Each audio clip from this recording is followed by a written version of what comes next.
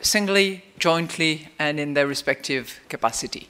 But before we get into that, what I would like to just mention briefly is the conclusions that we drew yesterday at the United Nations special session that was called by the Secretary General, and for which Secretary General Guterres had asked the United Nations cousin, the IMF, to do a little bit of work to figure out what fiscal space would be needed for those countries that need to reach the Sustainable Development Goals. And what we did is a study of the 49 low-income and developing countries to determine by 2030 how much annual fiscal space would be needed for them to reach the goals. Good morning, we're delighted to have you. I'm just finishing an introduction and then I'll move to you, Minister, but that gives you time to breathe and settle in the seat.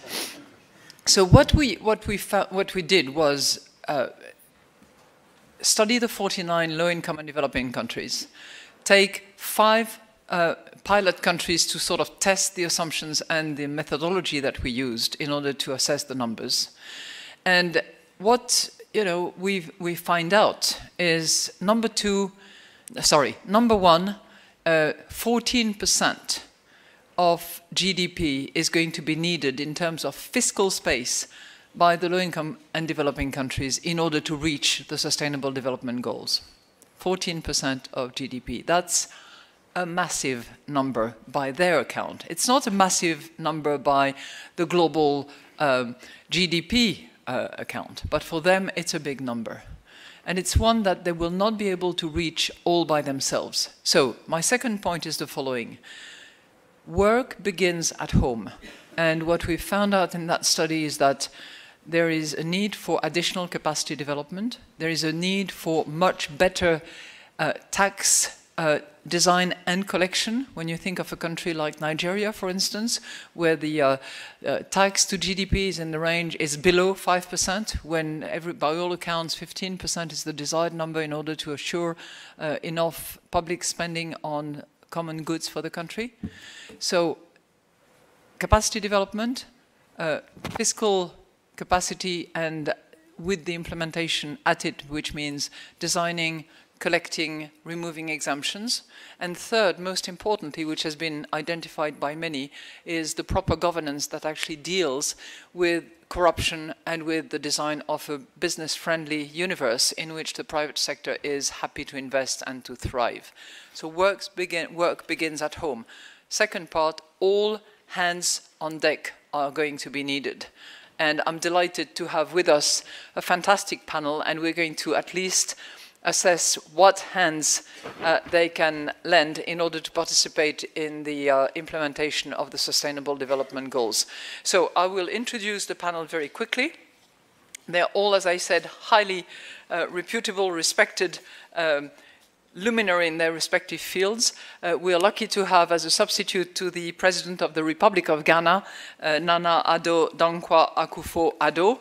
His Minister of Development and Planning. Thank you very much for joining us. We have Bill McGlashan, who is the founder and managing partner of TPG Growth.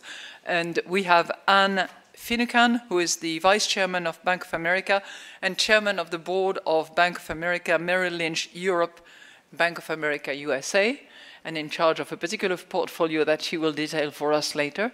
And we have Sunil Bharti Mittal, who is the chairman of Bharti Enterprises India, one of the largest telecommunication company in the world, and a member of the International Business Council, and currently still, although soon to finish his term, head of the International Chamber of Commerce. Now, I'm going to start with the High Representative of Ghana, Excellency, and I'm assuming that you are familiar with all the themes that I've just mentioned. You're familiar with the objectives, you're familiar with the fiscal distance that separates today's situation from 2030's attainable goal, and I hope you agree with me that all hands must be on deck, and that measures have to be taken by the countries themselves. Can you detail that for us? And what I'm particularly interested in is how do you manage to reconcile the long and medium-term objectives and the short-term imperatives of the budget, the next election, or as Jean-Claude Juncker once famously put it, we know exactly what to do, but we don't know how to do it and be re-elected at the same time. Over to you. I think I'm on, yeah. Thank you so very much. Actually, the president is still at the UNGA, and he asked me to come quickly to stand in for him.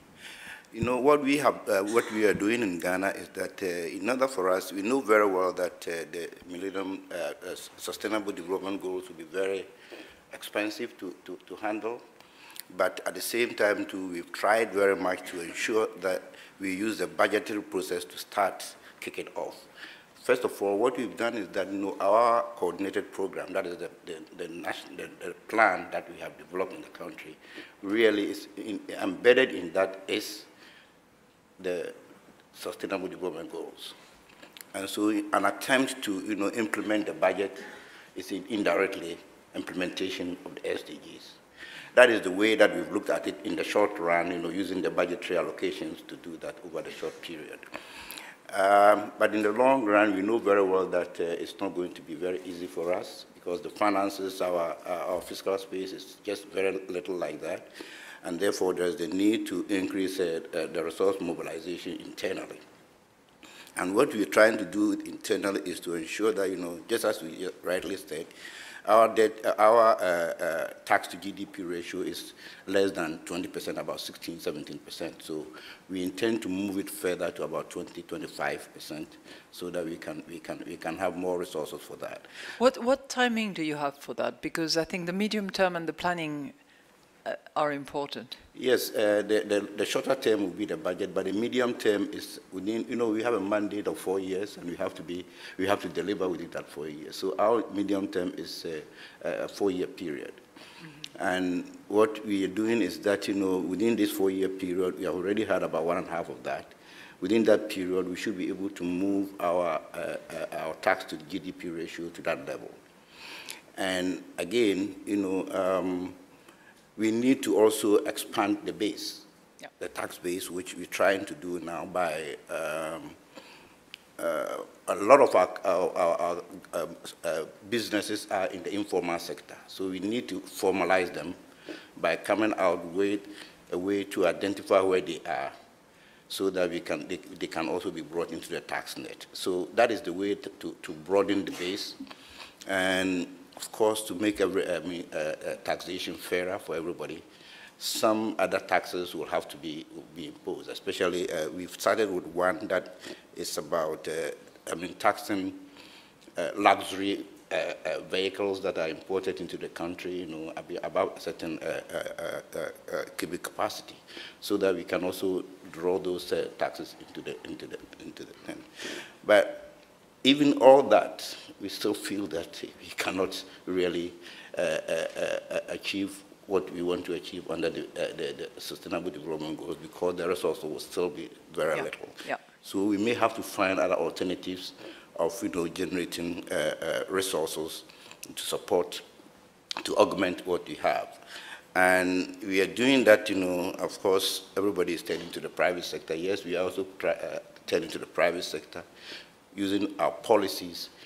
We have a special policy that we are referring to as one district, one factory, where we want to decentralize industrialization. So every district will have to have one factory where you use local raw materials, add value to them. But that will be done by the private sector, facilitated by government. So the decisions are made at the district level? Decisions for that actually emanate from the center, but it's actually the district people are involved in the process. Mm-hmm. So it is maybe trying to have a harmony between centralization and decentralization. Okay, one more question. I understand what you're trying to do in terms of tax and fiscal space, and I think that's very, very laudable. By the way, Ghana was the first country to cut poverty in half when it reached the Millennium Development Goals. So when you put your mind to it, my goodness, the Ghanaians are really efficient. Sure. How do you, and then I will ask Bill to address the same topic from his perspective, how do you deal with the risk of poor governance / corruption risks when you multiply the levels of decisions and implementation with central decisions and then district levels being involved as well? Yeah, corruption is a major problem that we face in the country. And we have, first of all, come out with an independent prosecutor who will actually prosecute, especially those who are involved in corrupt practices in government and in the public services. So we have that one. The law has been passed. We actually created the office, and they've started trying to ensure that those who have fall foul be prosecuted. But more importantly, to prevent it. So we have our procurement laws in place, and we have created a ministry in charge of procurement, who is to monitor what other ministries do in terms of their procurement processes. And more importantly, one major area where we think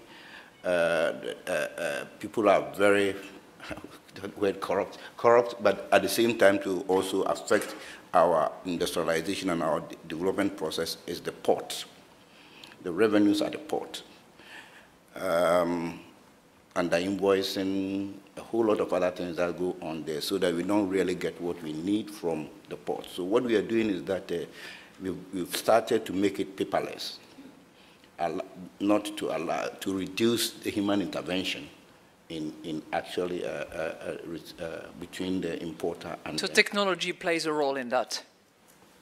Technology plays a key role in that? Very okay, much so. We have to remember that when I come to you. Yeah, Sunil. very much okay. so. We are trying to use that to remove the human interventions. Right. Which will enable us to minimize okay, and do you apply transparency to a great length, particularly in relation to procurement? Is it visible to all? Yes. The procurement law actually stipulates how you go about, doing the procurement, going through the procurement processes. So yes, very transparent. You have to advertise. You have to have a committee that looks at it. So all these processes are in place. And that is why what we want to do to really ensure that, this pilferage in the public purse is actually under control. Thank you very much. Bill, can you from that bounce a little bit to your area and your sort of different ways of developing capitalism in your investment? Yeah, just to give a little bit of context related to this point specifically. To start, in addition to TPG Growth, I'm the co-founder of the RISE Fund, along with people like Anne, who's up here, Bono, Mo Ibrahim, who's very involved in corruption, Jeff Skoll, and others. And through those... Prevention of corruption. Involved in preventing corruption. Very good catch. He would not have forgiven me that. He would not have forgiven me that error. Thank you, Anne. In the context of both the RISE Fund and our growth business, we invest in markets around the world that I'll leave unnamed, but have perfected the art of corruption in many respects. Interestingly, in the private sector, if you're outside of the realm of where government is involved, even in the context of those markets where corruption is a major problem, it often doesn't occur in private business. We're able to find great entrepreneurs that are building businesses, and often the transparency that prevents and retards corruption comes out of those very same entrepreneurs that are building businesses on the back of mobile telephony, Sunil's platform, on blockchain, on software as a service, cloud computing, AI, analytics, big data.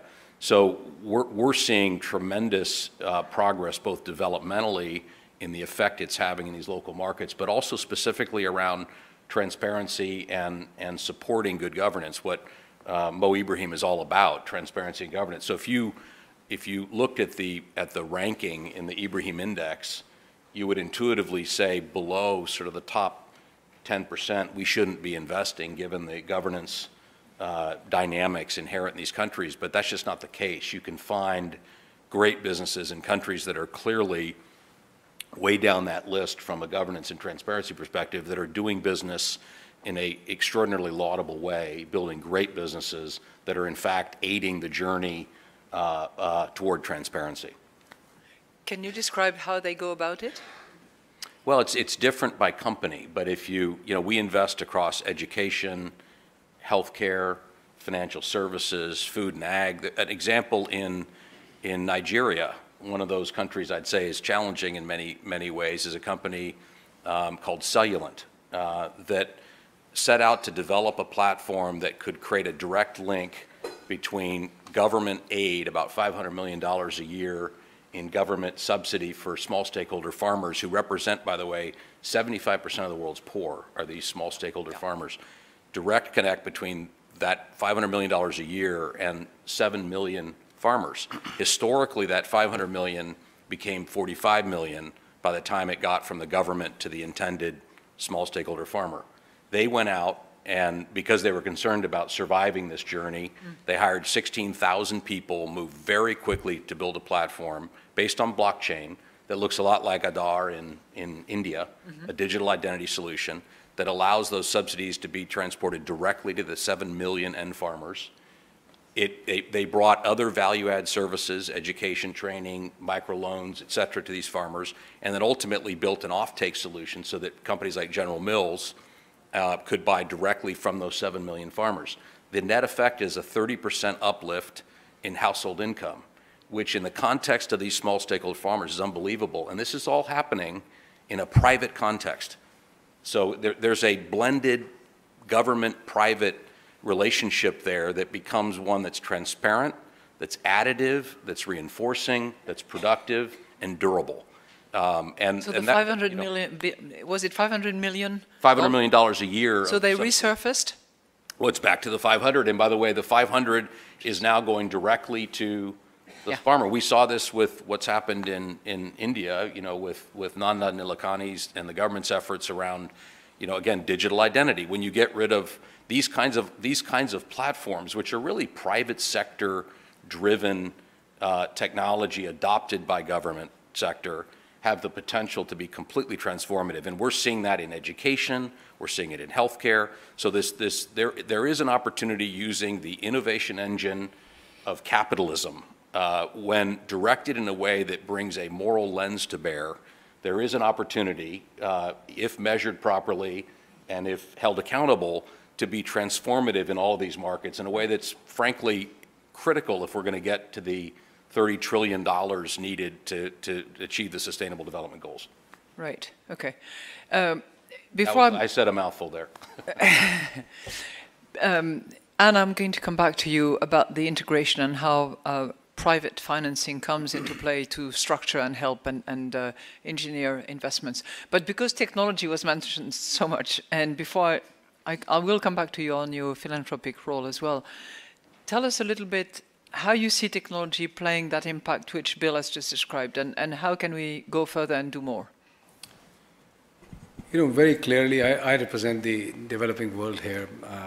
Some of the markets that I operate in sub-Saharan Africa and even parts of India are truly the places where SDGs have the true meaning. I mean, they're directed towards those very people that are there in abject poverty, without education, without clean water, without basic necessities that the world takes for granted. And I'm very happy that this panel is being set up and you're chairing it. A lot of money is required, 5 trillion to 7 trillion a year, out of which 60–70% is to be directed towards developing world. And the monies that are coming through are woefully inadequate compared to those numbers. The ODA just topped up at $160 billion, and doesn't seem to be a major urge for Western world or the countries that are rich to give more money into their program. So we'll have to find our own solutions. And when you come to our local solutions, domestic markets, there are few things that can be done. Redirecting subsidies. Prime Minister Modi asked all the rich people to give up subsidies that they receive on a variety of items, particularly one called out item was domestic gas. And millions, tens of millions of people have given up subsidies so they can be directed towards the poor. And more focused and programmed subsidies will be one way. We're raising some domestic bonds, green bonds, some of the blue bonds that are coming up in countries which are more fishery associated, are small capital pools that will come through. So what do you do when you have a target of SDGs to be met by 2030, and we're talking about big items, eradication of hunger, poverty, providing education, sanitation, clean water? There's a lot to be done, and money's not there. So this is where my other hat, I'm chairing the GSMA, which is the global telecom body, in addition to ICC, where I'm the honorary chair now. I think technology holds the key. Very clearly. Technology holds the key. Because that can mitigate the absence of capital. The minister from Ghana talked about it. A physical touch to deliver all those services is impossible. So you have to digitize your economies, which most of the emerging markets thankfully are doing it.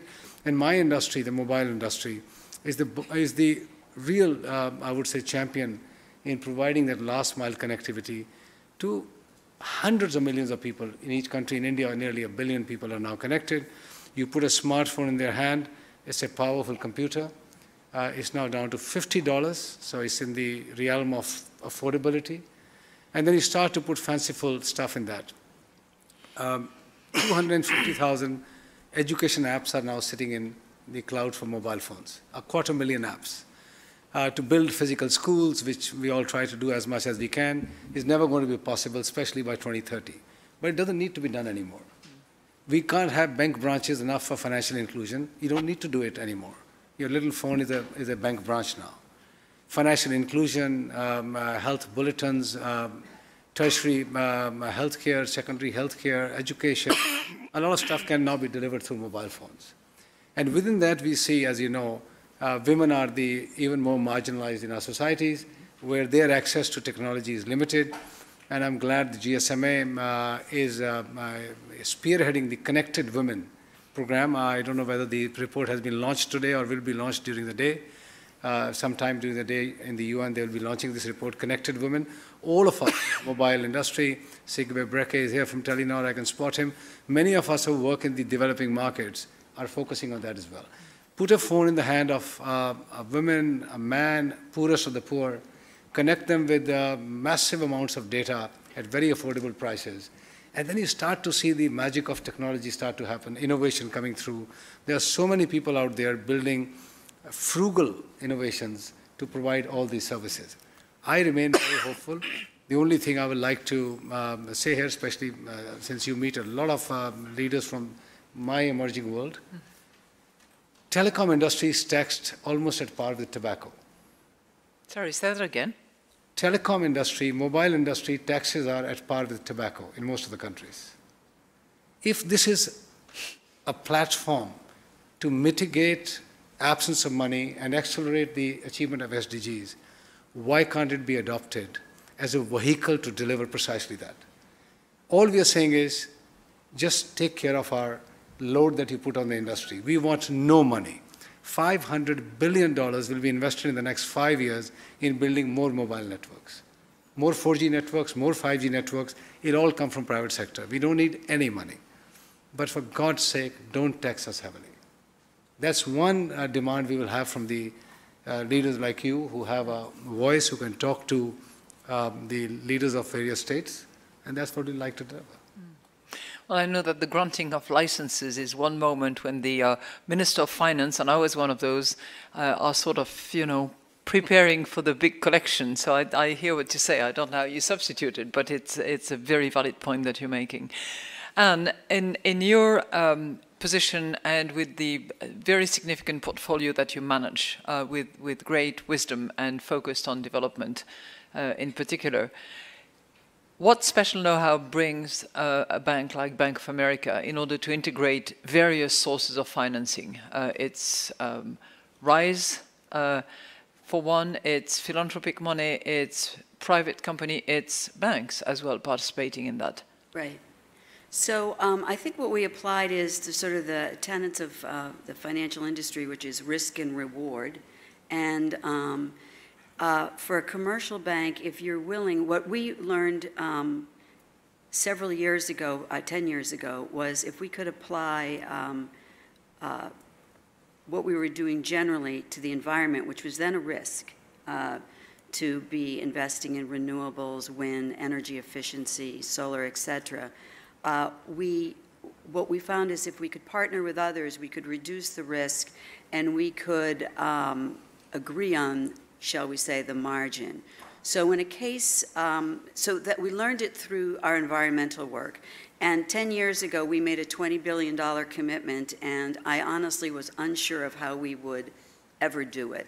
And within 3 years, we were done. So the business obviously began to accelerate. We then made later a $125 billion commitment, of which we were halfway through.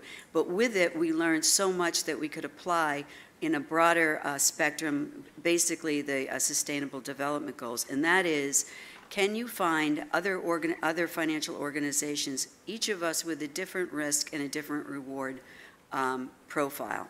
So in the case of what Bill is talking about, private equity obviously wants a higher reward, but they're willing to take a higher risk and they want a shorter time frame.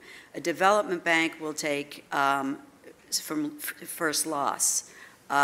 Philanthropy will take first loss. A commercial bank has a very long horizon, wants lower risk, but is willing to take quite a modest return. If you can pull that all together, and we have many projects that we have now subsequently done, whether it's a wind farm in the North Sea or 30,000 panels of solar in Spain or a land trust in parts of Africa, in each case it required philanthropy, a development bank, commercial banks, family offices of wealth, and private equity all to join, each one of us with a different risk horizon, each one of us with a different expectation in terms of return, but all of us interested in outcome. What would be the outcome? So you were getting in for a certain reason, and then you're very eager to see an outcome. The environment is easier, but we've been able to do it with water, which is related, but we have helped stand up a water equity fund with water.org, which is Gary White and Matt Damon, who have raised $50 million. We were the first $5 million guarantee. And it is to give to create micro lending at the grassroots level to allow women, particularly women, but families, to have running water for businesses and families at a very low interest rate. They have a 97% return on this. It works. So we have just applied that, whether it's capital to women, continued with environment, affordable housing, water, et cetera. And the newer entrance into this in the private equity world makes it more attractive to more people. And if what Bill is doing through RISE Fund and a commercial bank, now we are talking to development banks, trying to take what we've been doing at the bank to scale with world-known brands, it's really made a difference. But the risk can only be mitigated if the governments are also participating, because otherwise we just can't get buy-in. Okay, so packaging, catalyzing, addressing the various range of the risks and the returns. It's my all hands on deck that you are actually putting together. Does that result into a new financial kind of security or financing instrument that is a special category, or is it every time tailored to a project, to a country, to a category of countries? Well, every time it's bespoke. However, I'd say that the mechanism of green bonds has been a pretty good proxy for what we could do. Right. And a green bond, I'm sure many of you know, but it essentially is the same as a municipal bond. It is to underwrite something that has a green value to it. It can't be greenwashing because you must report on it. So you must demonstrate what it is. That has served as a pretty good proxy for other instruments that we can syndicate. So that's been kind of a breakthrough. Right. And when you say we need the government, the Minister of Development and Planning is right here from Ghana. What do you need from him?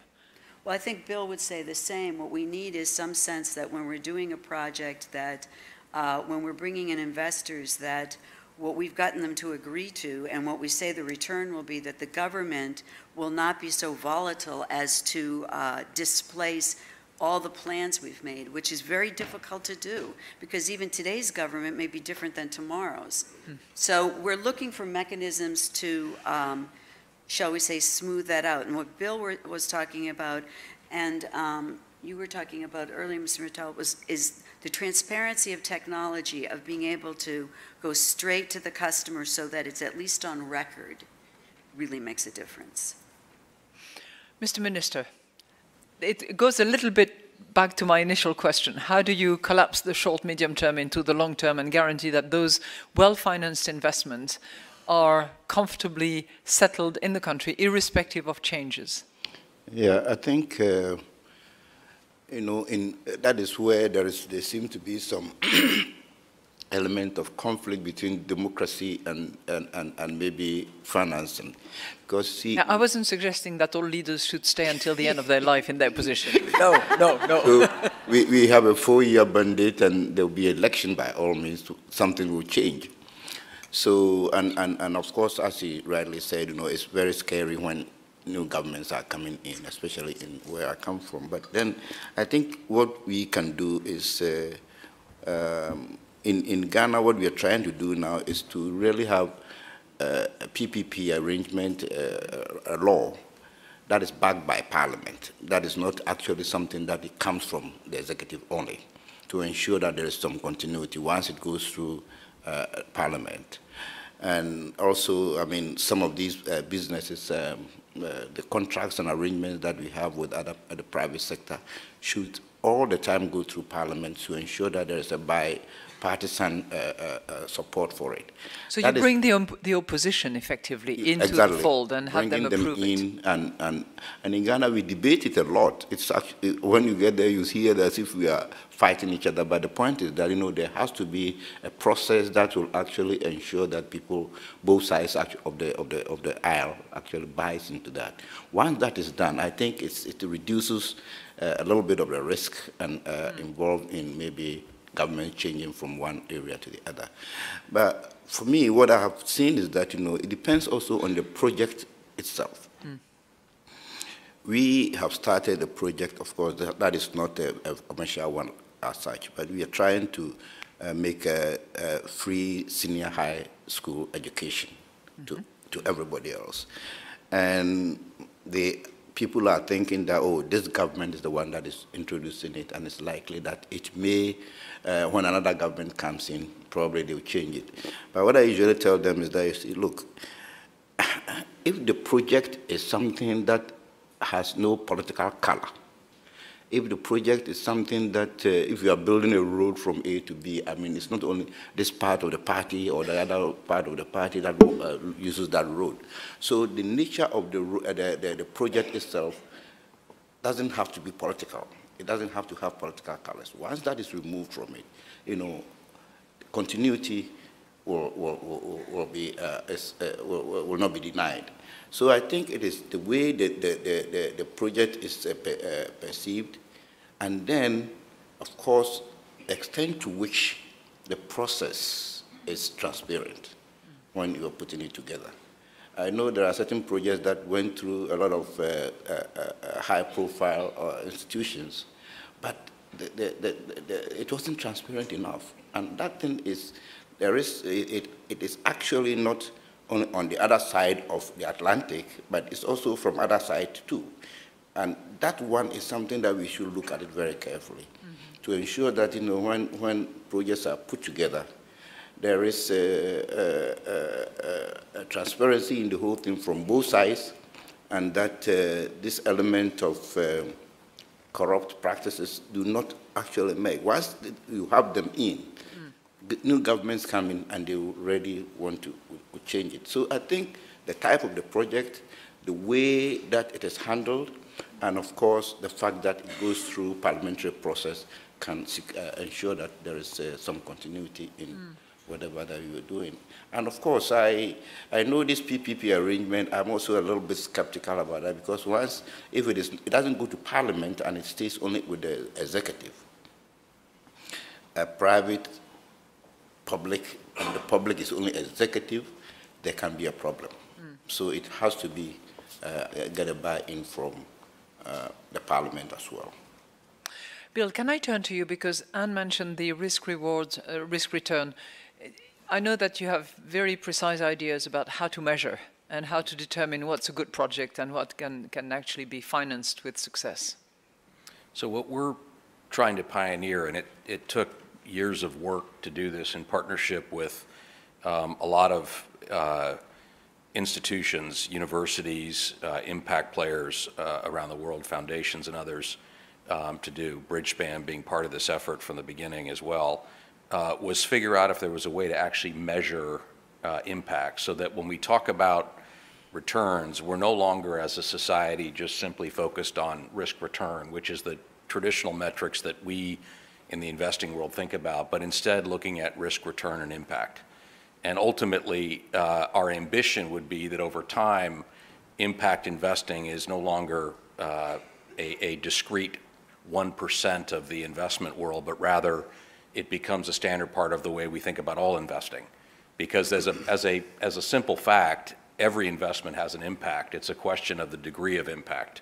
Is it positive? Is it negative? And it also it doesn't have to diminish what the return would be. No, that's right. Agree on it. That's the second point of the RISE Fund and our effort there. And we're now, it was just in the Can you just specify that? Yeah, Anne's point, which is critical, is that the outcomes that we're talking about, measuring the social and environmental outcomes, which ultimately tie back to the Sustainable Development Goals, do not in any way compromise return. In fact, it's sort of an obvious point, but if the output of a business is that which is creating the impact, so I'm a healthcare provider, I'm a technology solution, I'm providing education, by definition, the more successful that company is, the more output they create, the more impact that is created. And what we've been able to demonstrate to date by looking at the both impact and financial returns that we're generating is that collinear relationship that Anne was just referring to is inherent. There's a collinear relationship there. And it gives you a lot of hope, because if you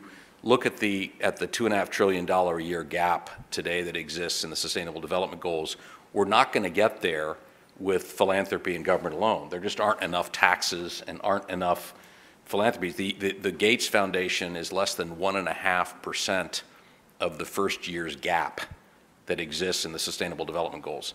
So what we need is to activate the $200 trillion that's currently active in the investable universe, corporate balance sheets, and direct those dollars against achieving these outcomes, which can only be done, to your question, if we measure them. Yeah. If we can actually create a third-party, accountable measurement solution. So that's what we've set out to do. Mary Ann Hancock's here in the room, who's CEO of our RISE Labs, which we've set up as a separate entity, public benefit corporation, to do this for everybody, because ultimately the bane of our existence as a human race is our inability to measure externalities. And to the extent we can get to a place where we collectively, across government, philanthropy, and the investing world, can agree on how to measure these externalities in a quantifiable, rigorous way, it will truly be transformative, I think, in the way the private sector and in general capital gets allocated. Mm. And in doing so, you will measure the negative as well as the positive. Negative as well as positive. It's critical. Right. You have to give a net. We have to understand a net number, and right. and ultimately every business has a combination of positive and negative externalities. So, as applied to returns, if I move that to my GDP, yep. It's a little bit, what you're saying is that if we were to measure properly and include both positive and negative externalities to GDP, it would probably mean that GDP would increase. Well, totally. It's a totally different, you know, if you look at the way we allocate capital as a society, you see different numbers, but roughly 65% of all healthcare dollars in the United States are committed to the last 6 months of life. Yeah. What's the return on that investment relative to our investing against early childhood education, a smart grid, climate, growth infrastructure? It's a fascinating question. We don't ever think that way. And these investment allocations are left to politics and religion.